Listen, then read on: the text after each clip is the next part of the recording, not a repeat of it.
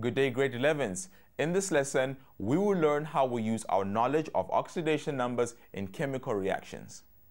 In order to do this, let us remind ourselves of the rules for assigning oxidation numbers that we already know. It is important that you know these rules well. If an oxidation number of an element changes in a chemical reaction, then this reaction is a redox reaction. So the first use of oxidation numbers of elements in a redox reaction is to determine if a redox reaction is indeed a redox reaction. Nelly will now help us to use our knowledge to decide if a redox reaction occurs.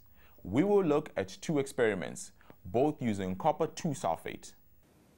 Here we have two beakers filled with a copper-2 sulfate solution. To the first solution, we add a solution of lead-2 nitrate, and to the second beaker, we add a sample of zinc. In the first beaker, the solution remains blue, but a white precipitate forms on the bottom of the beaker. This is the insoluble salt, lead-2 sulfate. The chemical equation for this reaction is Pb, open brackets, NO3, close brackets 2 plus CuSO4 reacts to form PbSO4 plus Cu open brackets NO3 close brackets 2. In the second beaker, the blue solution fades and the gray zinc dissolves. A deposit of orange-brown copper begins to form. The chemical equation for this reaction is Zn plus CuSO4 react to form ZnSO4 plus Cu. Do you think you could assign oxidation numbers to each of the elements in these reactions and see if there have been any changes? Remember, if there is a change in oxidation number, a redox reaction has taken place. If there is no change in oxidation number, the reaction is a non-redox reaction. Here are the answers I got.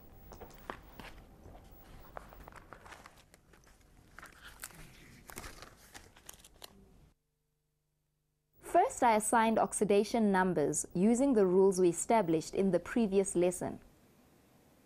For the reaction in the first beaker, where I added lead-2 nitrate to copper-2 sulfate, the oxidation numbers of the elements didn't change.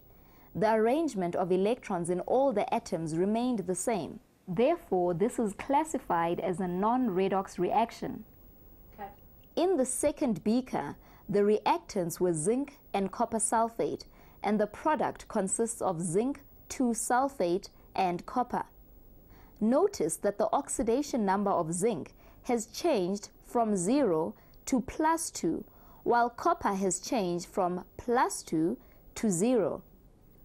The change in oxidation number indicates that there has been a change in the way electrons are arranged around the copper and zinc atoms.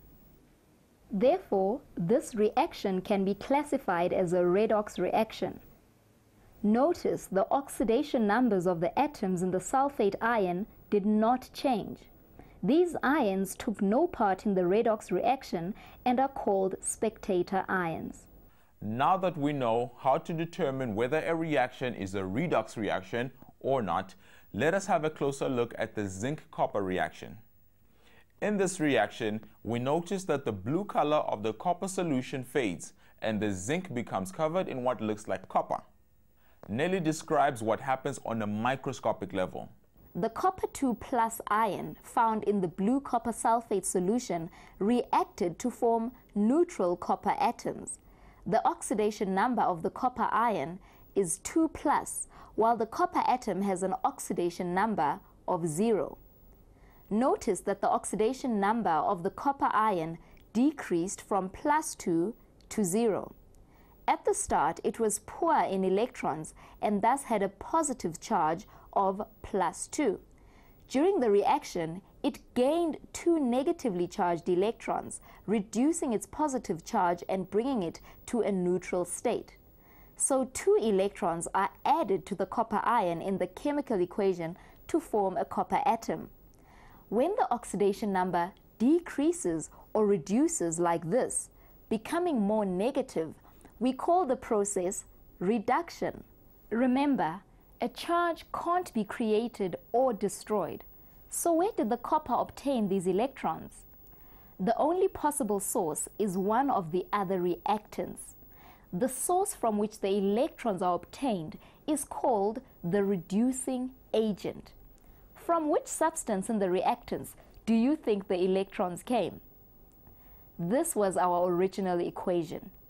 Oxidation numbers tell us when there is a change in the arrangement of electrons, and the only other substance where the oxidation number changed was zinc. Let's have a look at what happened to the zinc in the reaction. The oxidation number of the zinc became more positive. The zinc atom lost negatively charged electrons and became electron poor when the zinc ion formed. The zinc atom therefore donated 2 electrons during the reaction. These 2 electrons are added to the product in writing the chemical equation. This shows that the zinc atom is the source from which the copper ion gained electrons. Zinc is therefore the reducing agent for this redox reaction. But wait, something else happened to the zinc in this reaction.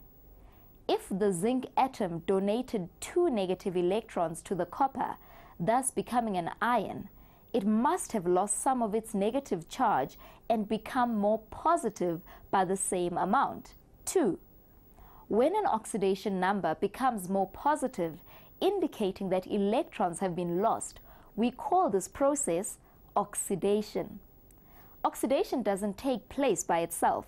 Something needs to persuade the electrons to move away from the zinc atom. This substance is called the oxidizing agent. Can you identify this agent? The copper ions are the oxidizing agent. Here's the whole picture. Copper ions gained negative electrons, reducing the positive charge, and formed a copper atom. This is a reduction reaction. Zinc is the reducing agent for this reaction. The zinc atom lost its negative electrons, increasing its positive charge, and formed zinc ions. This is an oxidation reaction. Copper 2+ is the oxidizing agent for this reaction. Oxidation cannot take place alone, neither can reduction. For a reaction to occur, the processes of oxidation and reduction must work together. Oxidation is half of the process, reduction is the other half. For this reason, we call these processes half reactions. By adding the half reactions together, we complete a whole reaction consisting of reduction and oxidation. That's quite a mouthful. So we shorten the name to redox. Now, let's take the half reaction equations and add them together. When doing this, bear in mind that charge is always conserved and the number of electrons lost equals the number of electrons gained. These are the 2 half reactions, copper plus 2 to copper, and below zinc to zinc plus 2.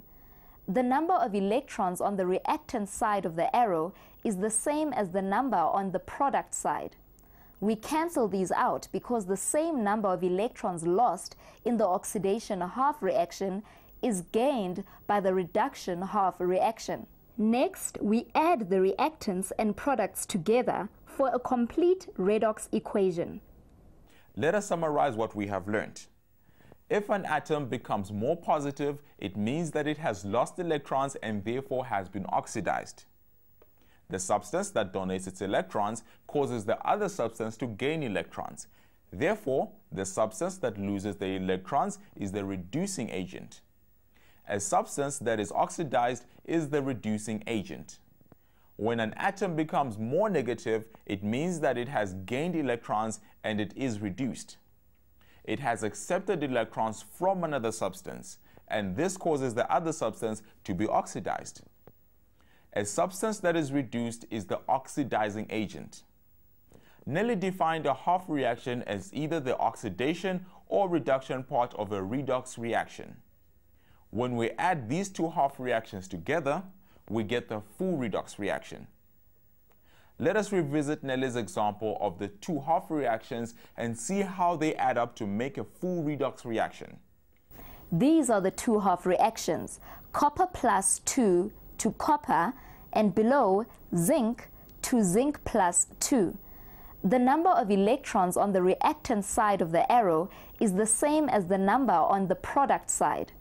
We cancel these out because the same number of electrons lost in the oxidation half reaction is gained by the reduction half reaction. Next, we add the reactants and products together for a complete redox equation.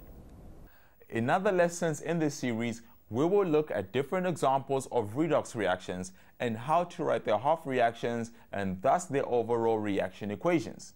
Grade 11s, you will find more information about redox reactions at www.mindset.co.za/learn. Remember to try some of the questions in the task video too. Until then, goodbye.